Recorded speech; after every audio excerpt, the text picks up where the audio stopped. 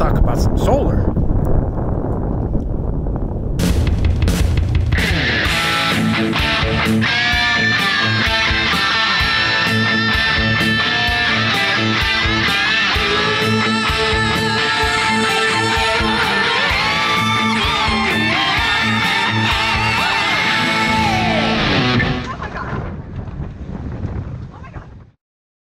Last time on Sailing Music and Lyrics. We still haven't found the problem. Bummed. Very, very bummed.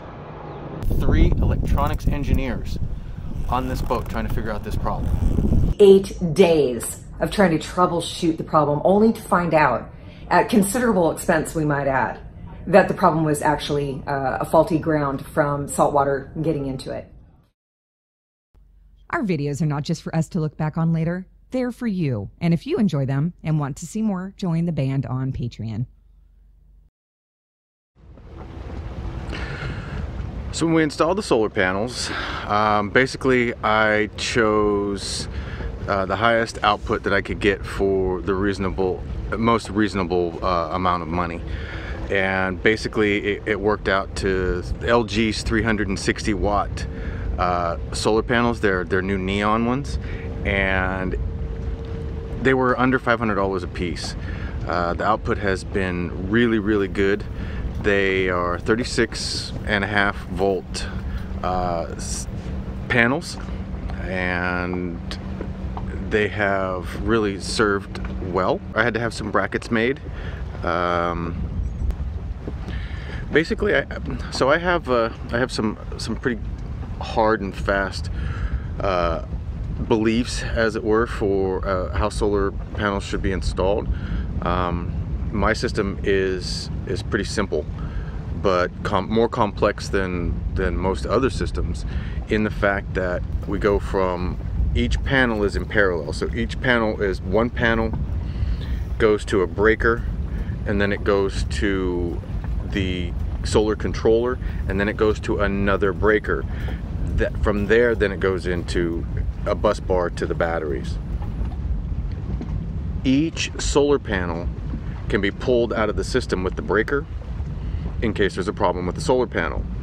If the MPPT controller, the solar controller, if one of those is bad, I can isolate it, and if for some reason it's backfeeding, I can isolate it and potentially stop any damage from happening to the solar panel by blowing both or popping both breakers on either side of it. And of course afterwards, in case I need to stop anything from going into the batteries. I think that that's how all solar systems should be built. You may have your own version of what you think works. I'm not a fan of the flexi panels. I've heard too many cases where they catch boats on fire, people putting them on top of canvas, and unless you put them on some honeycomb plastic so that they can get air flowing through them, I would tell you to stay away from those. If you've got room to put hard solar panels on your boat, definitely do it. Put an arch on your boat. They're not very hard to put on. You can have them custom built. You can have one like mine that's adjustable and fits on a wide range of boats. But make sure that you preload them. Squeeze the arch together when you mount it. So you build it actually a little bit too wide, about 5 or 6 inches wider than what you need, and then squeeze the bottom in, and then when you mount it, then it doesn't rock. I've had this system right here has been in 50 knots or more. While we're sailing, we've been in 50 knots. We've seen 60. I didn't have the solar panels on when we were in 62 knots. It's made it through Dorian, with the panels on it, but we weren't getting anything over 50 that I was aware of, or I would have taken the panels off. When we got caught in the storm off of Georgia, I didn't know what was going on. We just got rickrolled. But yeah, everything held up fine. I've had absolutely no problems with the quality of the solar panels themselves.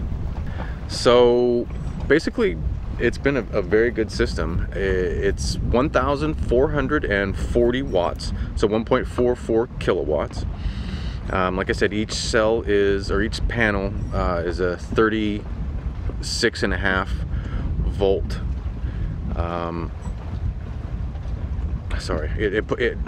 Each panel outputs 36.5 volts at peak. At peak, like right now, I'm kind of in the shade a little bit, but if I moved, you could see that we're in pretty good sun right now.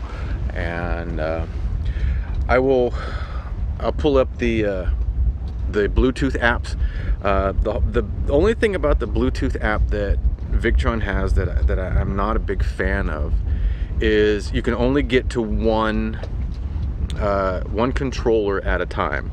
So you can't look at like all 4 controllers in conjunction, or all together, unless you have the color controller, which I did put everything together recently. This is the second build. I can get into that later, but with the whole lithium configuration that we just did, all of that's been put together.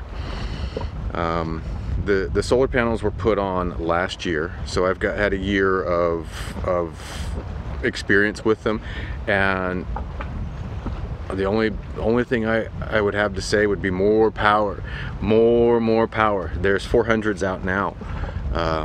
Get them, seriously. If you've got the room, the higher the power output that you can get, the more benefit that you're going to get out of it.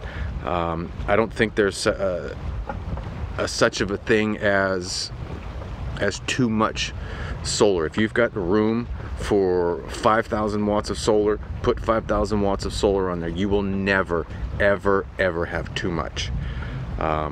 If you can keep your batteries topped up all the time, that means that you'll be able to do things that I can't do even now with my new system that I can. And basically, I can power a small city with the lithium and everything. We'll get into the lithium in another episode. But as far as the solar panels go and the installation was, I want to say, smooth. I'm not going to throw the company under the bus. I'm also not going to name them, but they took longer than I had anticipated, than they had anticipated, and but either way, like I said, I'm very happy with the products. I've had to do some reconfigurations since the install, but yeah, it's a good system.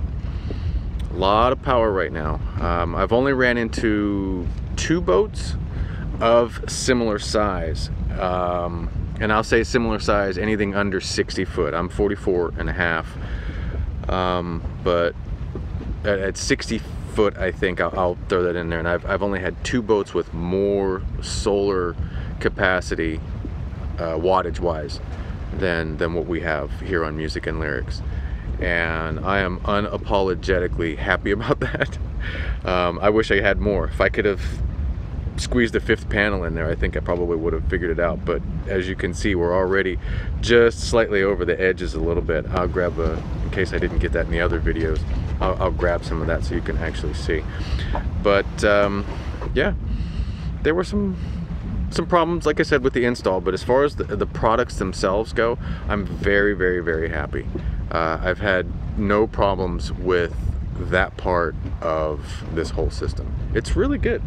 I'll put some data sheets in the video as we're going by, so you can take a look at what they are. If you have any questions, I know that I'm missing something in this video.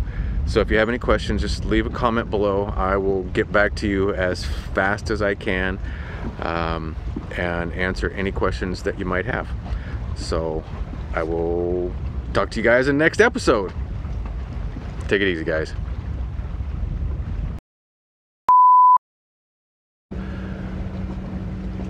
I'm gonna have to piece this together because I really don't know what's going on. My brain keeps stopping as I'm talking.